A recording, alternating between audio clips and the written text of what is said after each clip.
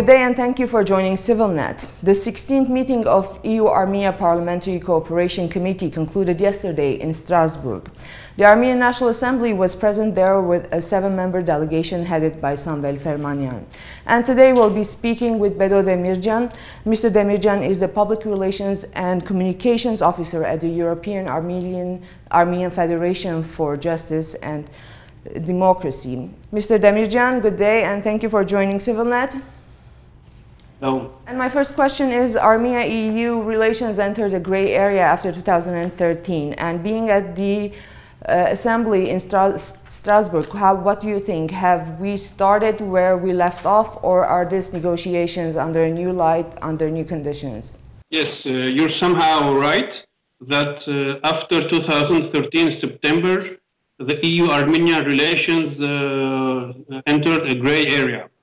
But since day one, the Republic of Armenia always stressed and mentioned that yes, we are taking a new international obligation, we're entering a new international alliance, but we will never give up our EU aspirations. We will continue with our European colleagues, with the European Union, to go on with a new renegotiated EU-Armenia deal. So after some time, which both parties, the EU and Armenia, made very clear that they really want to go on a partnership, and they made clear that they will go on, and both parties started new negotiations regarding their future relations and cooperation. And we are very glad to see these days, especially since October 2015 up to yesterday, where the new EU-Armenia relations have taken a new dynamic with the very high-level bilateral meetings and with the launch of the new negotiations between EU and Armenia in December 4th, 2015, where Republic of Armenia Minister of Foreign Affairs, Mr. Edward Nalbandian, was in Brussels. He met the EU Chief for Foreign Affairs, Federica Mogherini, and they signed the relaunching or the new launching of the new EU-Armenia framework. And in continuation to this, we have the EU Parliamentary Cooperation Committee and the Republic of Armenia Parliamentary Delegation in Strasbourg. Yesterday concluding the negotiations, the parliamentary cooperation, and having the joint statement. But I want to stress that the parliamentary cooperation between the European Union Parliament, of course, and the Republic of Armenia National Assembly never ceased to cooperate. So Armenia was still a member of the Euronest Parliamentary Association, and this 16th parliamentary cooperation, which concluded yesterday, we had two previous meetings, one in Armenia and one in Strasbourg as well. So the parliamentary cooperation was always there, but on a state to European Union, the bilateral relations, they have a new dynamics now, and we're hopeful that it will go on towards the end. And under this new light, what were the main subjects that were discussed? What were EU expectations from Armenia? Yes, the main subject yesterday and the day before during the Parliamentary Cooperation Committee were that Armenia is really looking forward to cooperate with the European Union, and that Armenia wants to integrate as much as possible with the European Union, having in mind the new international commitment of Armenia, which is a member of the with the Eurasian Economic Union. And in this sense, I must say that we as European Armenian Federation, since day one, since 2013 September, we were trying to explain, to make the Europeans understand that why Armenia had to take that decision and why it was a necessity out of the Armenian security, necessity to have this choice of joining the Eurasian Economic Union. But nevertheless, Armenia would always mention that we are going on with these negotiations. And we were trying to explain, to show, to make them realize that the Armenian side would go on despite being a member of the Eurasian Economic Union. So we're really glad to see that this understanding was stressed as well yesterday in Strasbourg in the joint statement.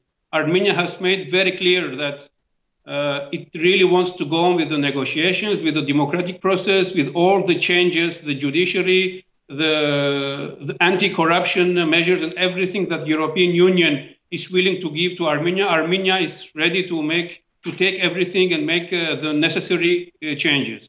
So this was a very important point that both parties now have come to terms that Armenia, yes, it has joined a new international union, but at the same time will go on with the European Union. And this decision has been respected by both parties and accepted by both parties.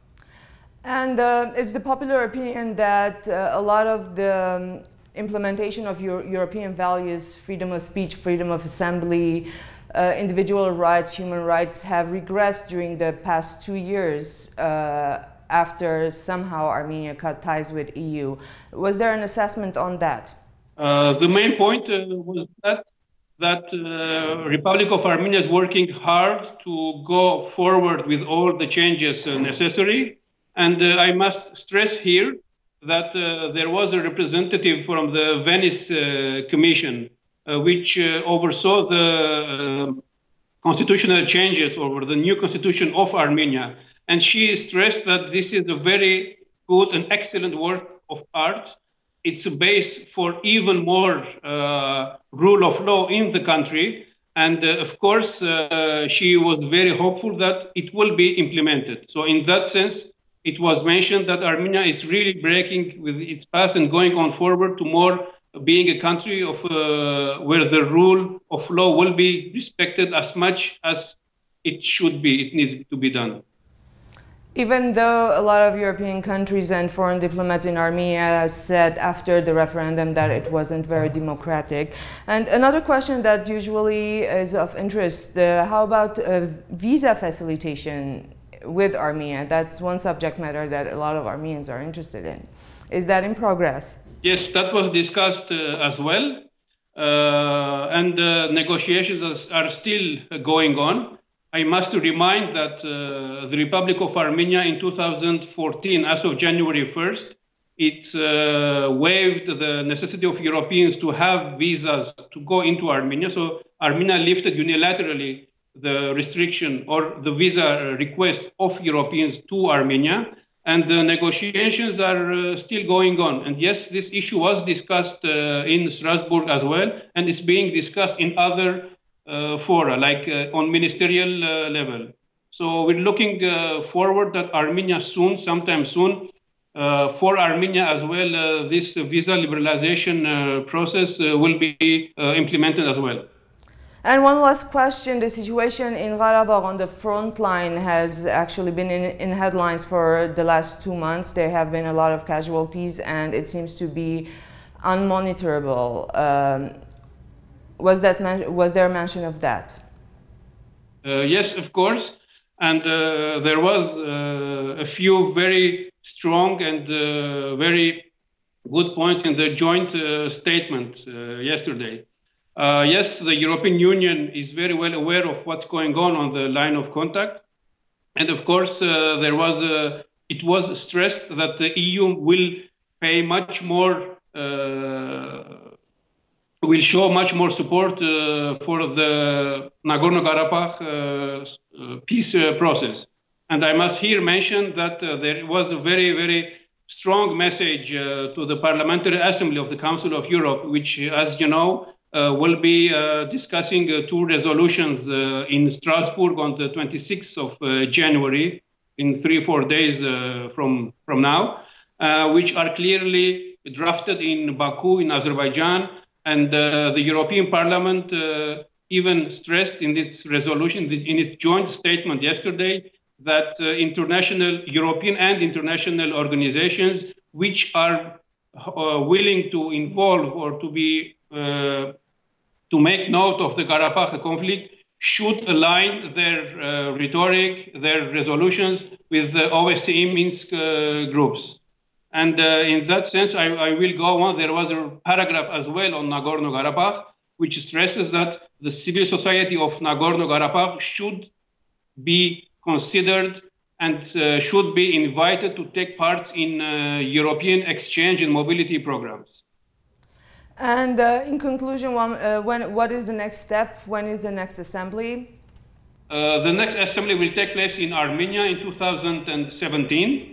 And in the meantime, Armenia should continue with its reforms and the negotiations will go on with the European Union. And every part, I must state that both parties, and especially the European Commission and the Council of Europe, the representatives, they were stressing that this phase of negotiations will be very fast and it will conclude soon because the main work has been done already in the past 5 years with the association agreement and the DCFTA. So this should be a relatively easy task, if I may say so, in the coming years. So they are very hopeful that this process will be concluded within 2016 already. Thank you very much, Mr. Demirdjian, and thank you for speaking with us. And to the viewers, thank you for joining us.